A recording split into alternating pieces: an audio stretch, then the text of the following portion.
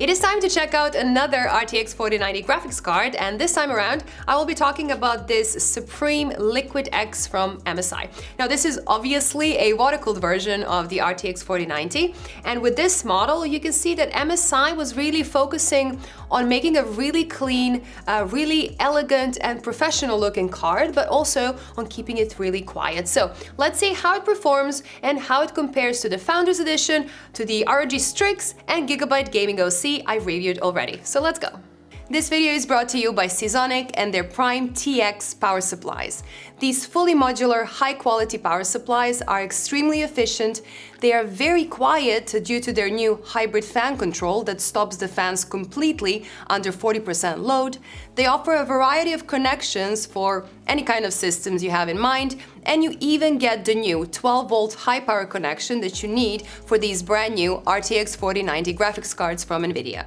They range from 650 watts all the way up to 1600 watts for the biggest enthusiasts out there, and as a nice bonus you get a cozy 12-year-long warranty. Check them out using the links in the description below. The MSI Suprim Liquid X is a bit different from the other RTX 4090 cards because instead of a massive heatsink, it uses an external radiator to get rid of the heat. That keeps the main part of this card a little bit more reasonable in size than the other cards I've tested so far, but even if it's only 2 slots thick, you still need to make sure it has some room to breathe. This design also means that you will need to have a spot in your case to mount this 240mm radiator, so you should definitely not forget to take that into account. MSI said that they want to keep their Gaming X Trio line for a more gamer-focused design, while these Suprim models should be the more elegant ones, and I think that they did a great job achieving that. The card itself looks gorgeous with its brushed aluminum sides, a beautiful metal backplate, and this brand new Suprim logo that has a nice geometric feel to it. Now the logo, the letters and the line that is next to the fan light up white by default, but they are RGB LEDs, so you can change the color if you prefer, or you can turn it off completely. One of my favorite parts is that they managed to keep the card itself completely clean from cables.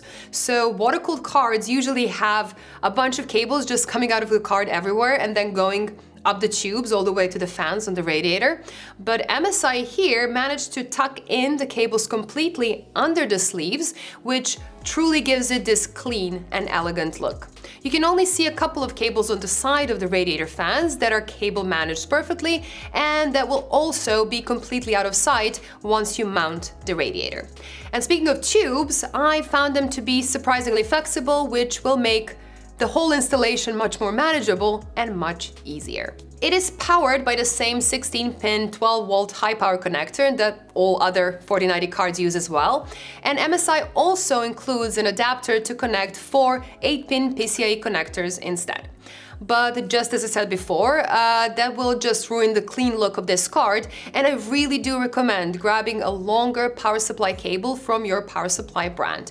So Seasonic will send you this cable if you bought a power supply that is strong enough for this card, but some newer models have the cable already included, and this goes for many other power supply brands as well. In terms of extra features, you get a dual BIOS with a little switch to swap between the two options, with the silent BIOS actually being the default one, and you also get the usual fan stop feature when the GPU doesn't have much to do. And as a little extra, you get this Suprim mousepad as well. In terms of connections, you get 3 display ports and 1 HDMI 2.1 port, which is similar to the Founders Edition and the Gigabyte card, with only the ROG card offering a second HDMI port. When it comes to the chip itself, the RTX 4090 is very impressive. Compared to the last generation RTX 3090, it is on average about 60% faster on 4K resolution, making 4K 120 gaming completely possible, even without turning the DLSS on.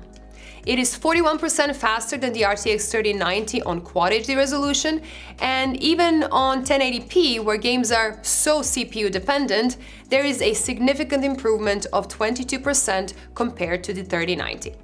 But how does this card compare to the other three 4090s I've tested so far? So if we look at pure clock speeds, MSI showed a small improvement over the Founders Edition, averaging at about 2739 MHz in the gaming BIOS and 2733 MHz in the silent BIOS, so both are pretty similar.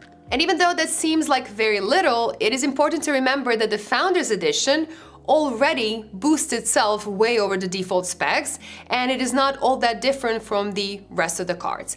And if we also look at a couple of games, those single-digit FPS differences between each of these four cards are pretty insignificant, and I don't think you will ever be able to tell one from the other while gaming. But the noise level of this card has a much bigger impact, with a result of around 40 decibels in both BIOS settings, with the measuring tool set at 50 centimeters distance, both from the main fan and the radiator fans.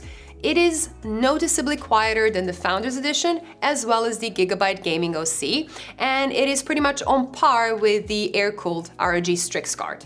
Now, I did think that the difference in noise levels between the two BIOS settings is a bit small, because the fan speed did drop a bit in the silent profile, but then the overall noise from the card and from its radiator just didn't sound that different at all. Doesn't really matter because both profiles are silent enough. I just kind of expected the silent one to be more silent, I guess. Now, when it comes to thermal performance, the GPU core temperatures were significantly lower as well, ranging from 6 to 9 degrees less compared to the Founders Edition. And they're also beating both the louder Gaming OC card as well as the equally silent ROG Strix card. The situation is pretty much the same when it comes to the hotspot temperature, but if we look at the memory temperature, it is actually a bit higher than on other cards.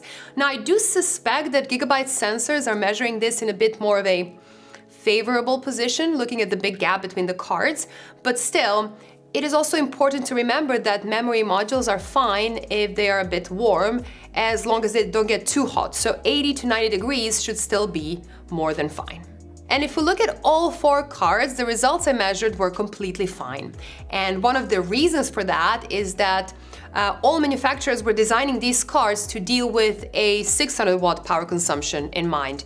But the TDP of the 4090 chip ended up being 450 watts, and while fully loaded, it even uses slightly less than that. Now, this Suprim, for example, was using between 435 and 445 watts, and if I look at the power draw of the whole test bench with an i9-12900K with this card, it was pulling between 620 and 630 watts from the wall. So again, if you have a good quality 850 watt power supply, you should be completely fine. But if you're just buying a new power supply and you were thinking of getting a 4090, I would recommend to get a 1000 watt model because it will be running closer to its peak efficiency, which will also make it quieter, and you will have some headroom for overclocking, and more importantly, you will be ready for the next CPU upgrade, as they are rumored to pull even more power than their predecessors. So this MSI Suprim Liquid X performs quite well, and just like other third-party cards, it is not much faster than the Founders Edition, which kind of puts a lot of pressure on this card, but also on any other high-end version on the market. You do get some extras here, so the design is sleek and clean, the liquid cooling might fit your system a bit better than the large air-cooled cards, and it is quieter.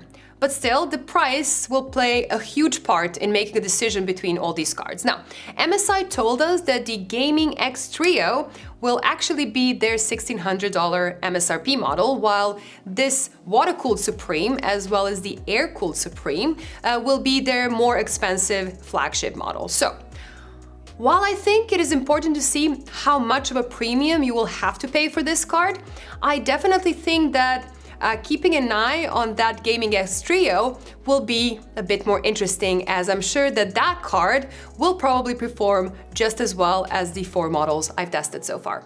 Anyway, I hope that this was enough to give you an idea of what to expect if you do end up going for this one. Thank you so much for watching this video. If you liked it, please do consider subscribing to this channel to never miss an upload. Bye guys, and see you in the next one. Bye!